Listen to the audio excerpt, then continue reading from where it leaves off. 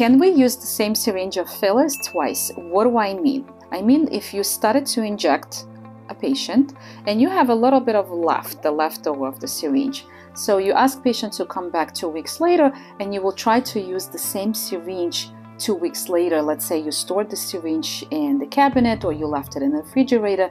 Can you use the same syringe 2 weeks later? My answer is no. Why?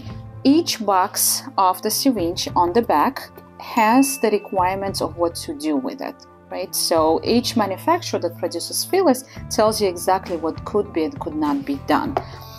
I don't recommend storing the syringes because once you opened it, you broke the sterile barrier and there is always risk of infection to develop and bacteria to grow. So when the patient comes back 2 weeks later and you use the same syringe, there's a higher risk of infection to develop, and that's not correct.